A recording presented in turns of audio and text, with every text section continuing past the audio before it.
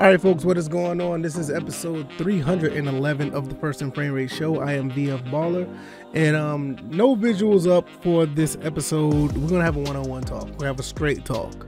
No visuals up. If you are listening on the podcast avenue, I usually have like visuals up or whatever the case may be for the show. I don't have any of that up. It's just gonna be me, but both of my cameras looking into the camera, and I want to talk to you guys. There is going to be a very interesting 12 to 18 months. It's going to be really, really interesting to see what happens. And I want to discuss what are we facing, what possibly could happen, and how we'll get through this. If this is your first time here, I am VF Baller. This is the First and Frame Rate Show. I talk about Atlanta Falcons and Georgia Southern football. Two things I want to talk about Georgia Southern football really quick, but before I get in that, I want to finish my intro. Like I said, you can find this podcast on various avenues. I said that before. You can find it on YouTube, Rumble if you want to watch. If you want to listen to it, you can listen to it on iTunes, Google Play. You can listen to it on Stitcher, Spotify, and Anchor. I appreciate you taking the time to come over this way. I really appreciate it.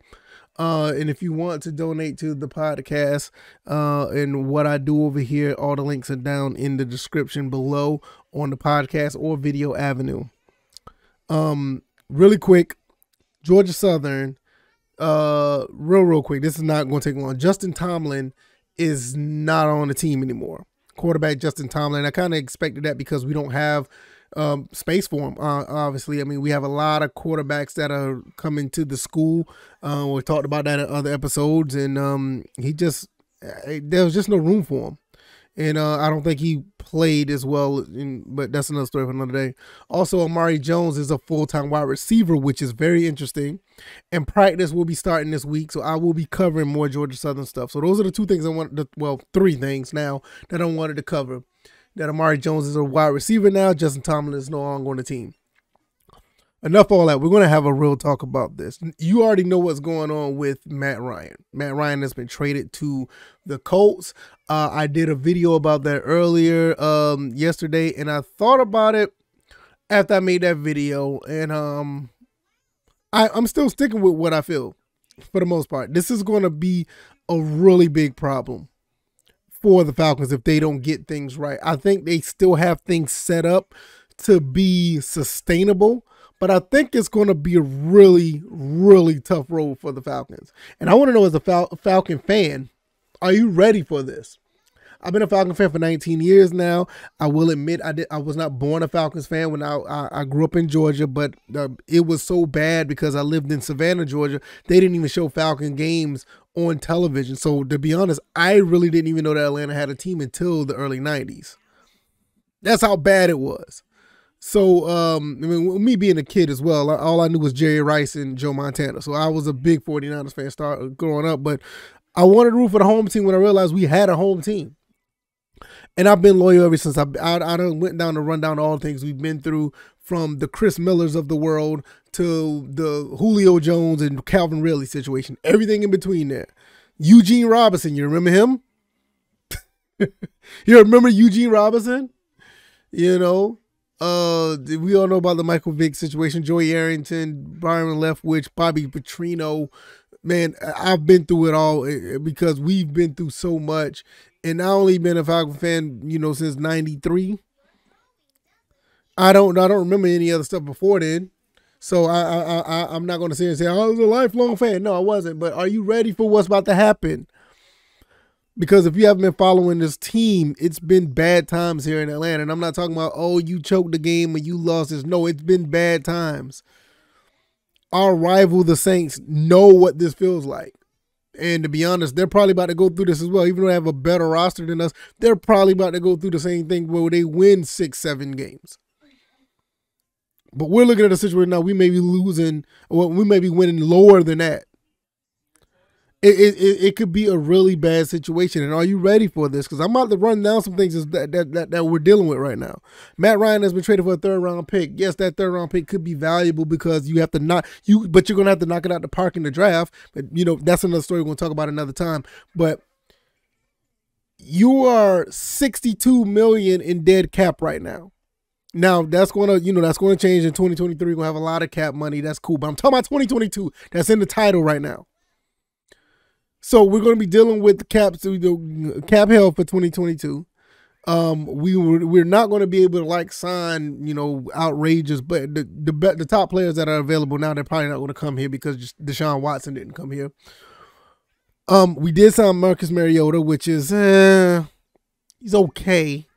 He's shown some flashes at Las Vegas when he was able to play. He did show some flashes. It's kind of like a redemption tour for him to see if he can do what he can do. But now he's going up against his rival, Jameis Winston in New Orleans. It's funny how that plays out. We went from Matt Ryan and Drew Brees, two Hall of Famers, to two guys who were supposed to be intertwined throughout their entire career based on draft status. And it kind of works out because they're still going to be intertwined because of their draft status. Playing with two teams that are hated rivals. That's like somewhat of a silver lining, but we'll talk about that another time. We signed Marcus Mariota for a 2-year deal. We also have to deal with a brutal schedule next year. We're going up against the NFC West and the AFC North. We have to play the Cleveland Browns this year. But the AFC North is pretty good. Deshaun Watson, Lamar Jackson, I'll miss Trubisky, whatever. Joey Burrow. And then you look at the NFC West, we got to go up against the Rams, which is Matthew Stafford. Go up against the Chargers, which is Justin. Oh, we're going up against the Chargers too? I didn't know that. Well, we'll get to that in a second. We're going against the Los Angeles Rams, which is Matthew Stafford. Seattle Seahawks. Okay, Drew Lock. All right. You got me on that one.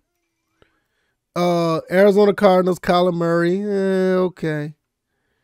And who else is over there? The 49ers. Jimmy Garoppolo. Quarterback play, not too much. Teams in general, yeah, they're tough.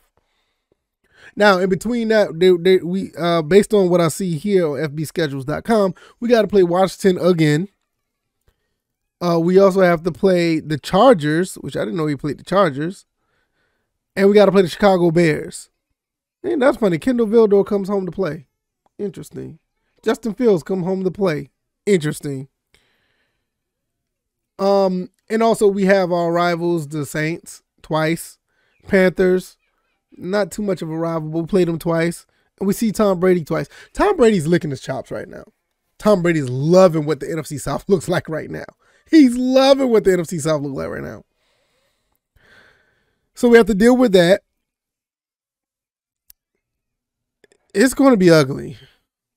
I think we may win 3 games. And I'm not even looking at the schedule. And I'm not even going to go into that yet because we don't know what the whole team is going to look like after everything is said and done. But on paper right now, we may win 3 games. Are you ready for this long season? Are you ready to deal with the heartache and pain? Are you going to be one of those fans that continue to point on the sideline as this train wreck continues to crash at a very slow motion rate? Are you willing to do that? Are you willing to blame everybody after the emotions die down? Are you willing to continue to chastise every move that is going to be made from here on out? Or are you going to be somebody who's going to watch football? Are you going to be somebody who's going to critique everything that you see in a football sense? Looking at the eye test and see what players that are going to be here that actually may be fun to watch in a season where it's going to be a train wreck, but you can still see some shining moments. Are you willing to do that? Are you willing to sit here and try to find the best in everything that you see in this season as I'm not going to say what a real fan does, because a real fan does, critique and actually point out the problems. But that's one thing to do, is to point out the problems and critique. But this is some people just outright just want to, kick a team or kick a fan while they're down when they're trying to enjoy their favorite team, no matter what type of personnel is on the field.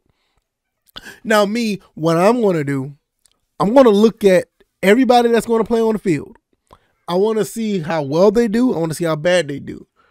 I want to evaluate this team based on the eye test and give you my opinions on them. Now, it's easy for me to say that because I'm running a show, a podcast, or whatever the case may be, but you can do that as well. That's why I like it, the fact that you're here. I like the fact that you can use the comment section. Hell, even if you really, really disagree with me, you can cut on your phone, put on that camera, and make a video telling me, where I'm wrong at. And that's cool. I don't mind, real feedback. I don't mind that. I like to have that I like to have that dialogue back and forth when we talking about real football, about what you see on the TV screen, what you see when you're at the games, what do you see when you catch a clip of a game. I think that's where that's where the fun in all of this is. Yeah, you want to win. Fans are fanatics. Fans just want to win by any means. But I'm no football aficionado, but I love the sport. I don't know it all, but I love the sport. I love watching who does what in the trenches, who does what at defensive back, who does what at wide receiver. How does a quarterback manage a team? We got Marcus Mariota here that actually getting a starting job possibly. Depends on what they do in the draft. He's going to be a starting quarterback. What's going to be really interesting to see is what he does as being QB1 once again. It's going to be really, really interesting. Because I don't know what they expect out of Marcus. To be honest, when nobody really knows what they expect out of Marcus Mariota. I mean, I don't know. Is he going to be, is he going to be QB1? Is he just going to be a placeholder? I mean, what are we looking at here? I have no idea. I mean, when you look at, he played 5 seasons, 4.5 seasons basically at Tennessee. His best season basically was the 2017 season. He went 9-6, completed 62% of his passes, threw for 3,232 yards. Well, you know what? As far as a win record, that's his best season. But as far as efficiency, in 2016, he went 8-7. He threw for 34-26 and had 26 touchdowns to 9 interceptions. That's actually pretty good. That's 2016. That's almost 6 years ago. The last time he played, it was at Tennessee. He was 2-4. He went 7-2 as far as touchdown to interception ratio. He ended up getting benched. My son is a mess, y'all. At Las Vegas, he played one game, 17-28, 126. He only had one. He only threw 2 passes in 2021, which is understandable because you had Derek Carr, so that's understandable. So he only threw 2 passes. There's a lot. He's a retread, and there's a lot of tread on his tire, but I'm not sure it's going to work out. I don't think it will, but it'll be interesting to watch this. What does the other guys do? How does Kyle Pitts, react to this? You're not going to have your quarterback anymore. The only quarterback you had in the NFL, it'd been 1 season, but there's the only quarterback you had. How does he balance? How does he, step up from the next season? I think this team, honestly, I think this offense may be a little bit more dynamic than we could give it credit for, because Marcus Mariota can move a little bit. He can move a little bit. So this is going to be really interesting to see how this offense is going to be played out. But I just don't think I don't think that this team is going to be assembled enough to win games. Not with the going up against the AFC North and the NFC West. What do you think is going to happen with the running back situation? What do you think? Which receiver is going to come in? Are you going to watch what receiver is going to come in and play? I mean, what are you really going to do? Are you going to just not watch and wait till we come back and win? Now, that'll be interesting. if you don't want to watch the train wreck, but if they ever decide to start winning again, because 2023, which I don't want to get into 2023 right now, but 2023 is like a situation where they're going to have a lot of cap space and they can sign some players. And if that happens and they start winning, are you going to come back around? Does that make you a fan?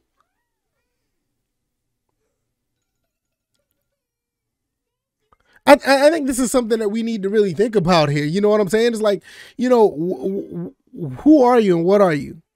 Are you a fan of the player? You like Matt Ryan? You like, Grady Jarrett? Which I think he should be traded at this point, but that's another story for another day. It's my phone going off. Sorry about that. Let me get that together. Okay. Like I said, I think Grady Jarrett should be traded at this point. So, what type of fan are you? You like Grady Jarrett? You like Matt Ryan? You like Julio Jones? You didn't worry about the logo. You was worrying about the play. I mean, that's fine, but just be honest. That's why I got this question up on the screen. Are you ready for a long season? Are you ready to deal with that, or you want to wait till one of your favorite players out of the draft?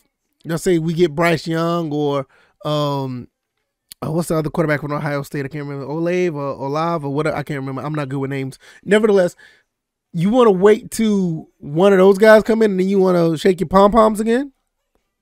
I don't have nothing against it, but I can't stand that. If you're a team, if you're a fan of the player, that's cool. But that's just something that just does not sit well with me.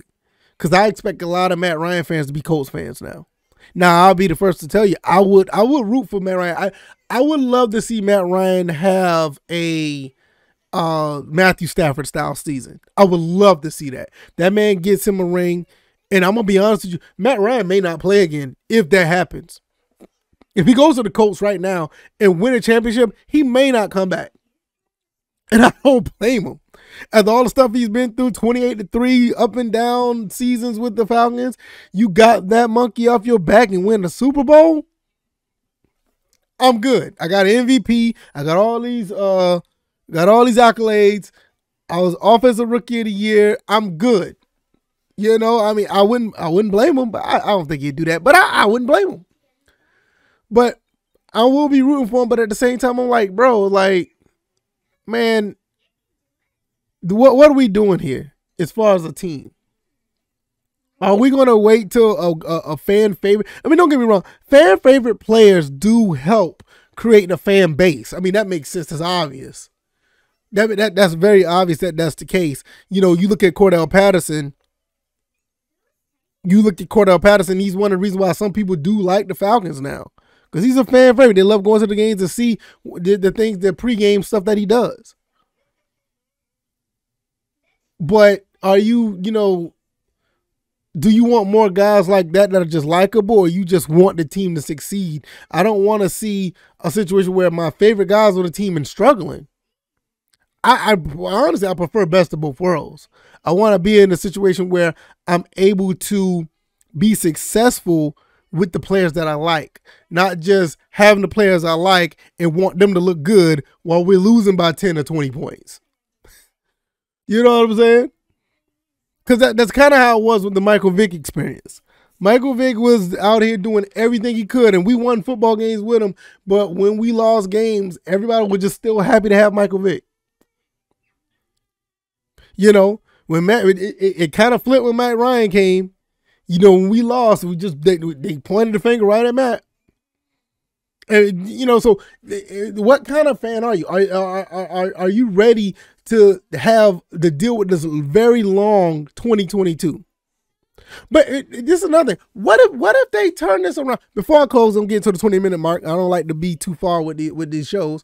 What if they turn this thing around and actually win some football games? Because you got to remind you, this team is not a bad team. I just think the other teams are better. All Marcus Mariota has to do is not turn the ball over. Literally, that's all he has to do. He does not have to turn. You got to understand. You look at the Titans, and I know the Titans are a better team, but they lost their road to the Super Bowl because of Tannehill turning the ball over. If Tannehill doesn't turn the ball over, they're in. You get what I'm saying? So that's all that Marcus Mariota literally has to do. Complete safe passes and don't turn the ball over. If he goes into the season and let's say he has maybe, I'll give you at the most 7 interceptions, which I know this is far-fetched. I'll raise it up even higher. If he has, I'm not going to raise it higher. 7 interceptions throughout the season and complete a fairly high percent, I'll say maybe 67, 68% of his passes, and only turn the ball over at the most 7 times, you got a shot to win some football games. Because that's literally that he has to do. He could just be a mobile game manager. What happens if that happens? What do you do then? It's just something to think about. But right now, realistically, I don't think that's going to happen. I think we're going to be in a lot of trouble this season. But it's just something to think about. Like, what do you do for the 2022 season? Are you ready for a season where you may not want to watch football? Are you excited to watch football? Are you excited to watch the Falcons play? I will give you my opinion. I'm going to close on this. I'm going to watch every single game. And I'm not saying that because I do this show. Even if I wasn't doing the show, I would watch every game. I've been there when the Falcons was going through the Bobby Petrino years and the Joey Harrington years. I watched every game. It was rough, but I watched every game. The Chris Redmond years. Byron Leftwich. Come on, man. Where were you? When we thought that Matt Schaub was a better quarterback, well, I ain't going to say we, but when I thought Matt Schaub was a better quarterback than Michael Vick, when Michael Vick went down for a while. Were you there? I'm going to be watching every bit of this. Every bit of this. I remember the Jarius Norwood days. You know what I mean? TJ Duckett. Yeah, I mean, there's another running back, I can't remember, it was number 43, but I remember him too. You know? It's been some ups and downs. I mean, this is about to be a serious one. I hope you guys are prepared. Let me know what you guys think. If you like this content, hit the like button if you're on YouTube. If you hit the like button on Rumble, I think they have a like button on Rumble. Share this content. Let people know what we're doing over here. Georgia Southern Eagles, Atlanta Falcons is what we do over here when it comes to doing content over here.